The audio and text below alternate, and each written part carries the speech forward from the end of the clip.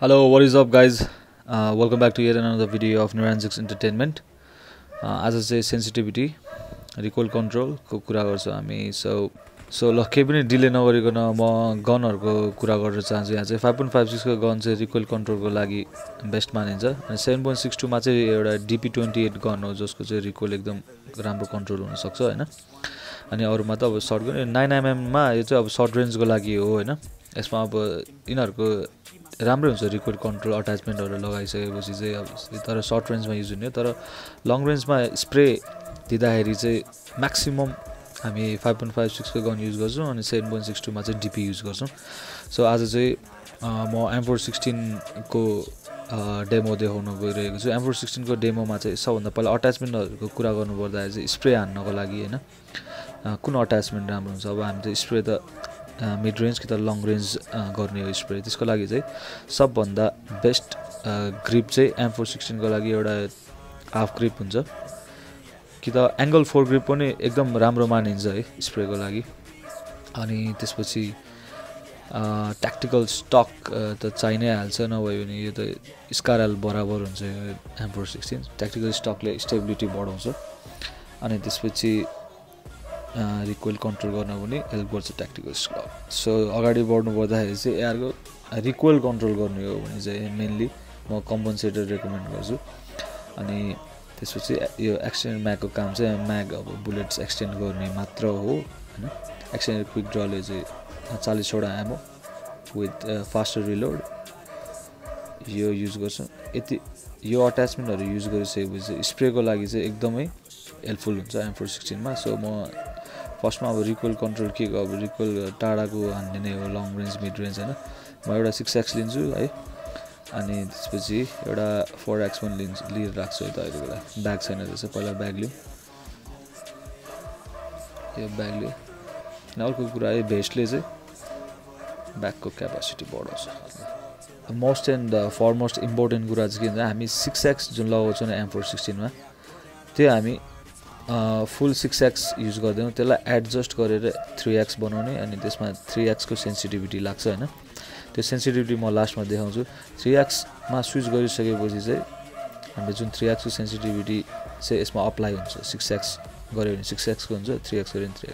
So usually हामी M416 मा चाहिँ मिड रेन्जको लागि 3x मा झारेर युज गर्छौं किनकि 6x युज गर्यो भने त्यो बुलेट्सहरु कनेक्ट हुँदैन रिकोइल धेरै हुन्छ. सो रिकोइल कन्ट्रोलको लागि चाहिँ हामी यसलाई 3x मा एडजस्ट गर्छौं. सो मुभिङ अन है. अब कुरा आयो रिकोइल कन्ट्रोल है. रिकोइल कन्ट्रोल दुई तरिकाले हुन्छ. एउटा हजुरको सेन्सिटिभिटीमा ADS भन्ने छ. ADS भनेको एम डाउन सेन्सिटिभिटी हैन. शूट गर्दा गर्दै तल सारेर त्यो चाहिँ अब स्क्रिनमा कति सेन्सिटिभिटी राखेको हुन्छ त्यो अनुसारले हुन्छ हैन. अब म चाहिँ जाइरोस्कोप प्लेयर भएको कारणले गर्दाखेरि चाहिँ म ADS युज गर्दिन. म जाइरोस्कोप युज गर्छु. जाइरोस्कोप भनेको धेरै जस्तो तपाईहरुलाई थाहा होला Pubg खेल्न थाल्नु भएको. जाइरोस्कोप भनेको चाहिँ फोनलाई तल झुकाएर हैन फर्स्टमा उठेर शूट गर्दाखेरि चाहिँ यस्तो हुन्छ. अब क्राउच गरेर शूट गर्दाखेरि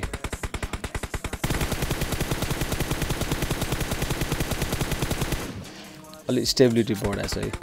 अब क्राउच गरेर अनि पिक गरेर शूट गर्दाखेरि चाहिँ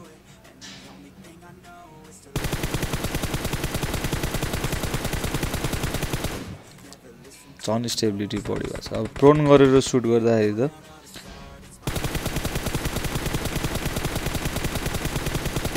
अलमोस्ट नो रिकोइल है. अब यो ट्रिकहरु चाहिँ गेममा युज गर्यो भने चाहिँ रिकोइल कन्ट्रोल गर्नलाई एकदम सजिलो हुन्छ है. अनि अर्को एउटा कुरा छ. सपोज यहाँलाई बग्गीको सहारा लिए मैले यहाँ हैन बग्गीको सहारा लिएर चाहिँ म त्यो अब्जेक्टमा शूट गर्छु है त.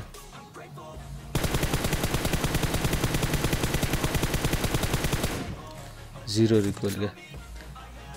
अब यसरी नै हो रिकोइलहरु चाहिँ कन्ट्रोल गर्नुपर्छ. उठेर भन्दा बसेर राम्रो. बसेर पिक गर्दा झन् राम्रो. झन् सुतेर स्प्रे दिँदाखेरि झन् राम्रो हैन.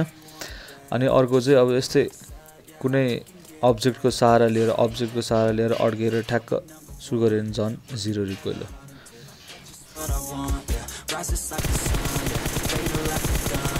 Shooters gonna shoot and I'm gonna shoot until I fall. Always do it on my own, so I gotta get through it. And the only thing I know is to love what I'm doing. Never give up, never slow till I finally prove it. Never listen to the no's, I just wanna keep moving. Yeah, I put out on the start, it's my only medicine. Yeah, everything I do, I'm just being genuine. Yeah, I'm sick of being screwed, feel my own adrenaline. Yeah, I do just what I do, and I hope you let me in, yeah.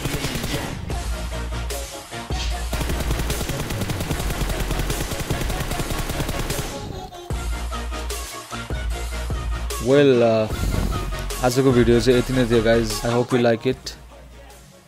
Thank you very much for watching. Please do subscribe.